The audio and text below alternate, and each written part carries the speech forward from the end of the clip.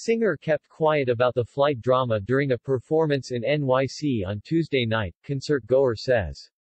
Elton John is okay after experiencing a terrifying arrival into Ireland on Tuesday after his private jet suffered a hydraulic failure, his representative confirmed to Fox News Digital.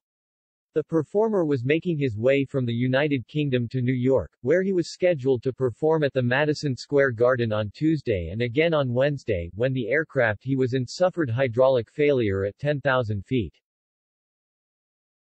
The plane diverted to the coast of Southern Ireland, and witnesses say the pilot twice aborted landing while winds reached 80 miles per hour. The Farnborough Airport cleared a runway for the aircraft, and fire crews and ambulances were on hand to assist on the ground.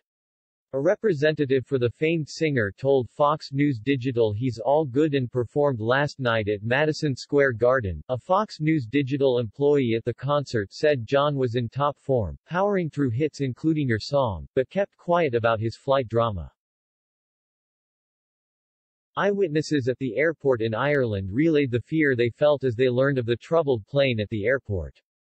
The jet was buffeted and couldn't land. It was horrible to see, a witness told The Sun. An employee, Philip Thompson, was working at the airport when news of the emergency landing came in. He told the outlet that the airport fell silent.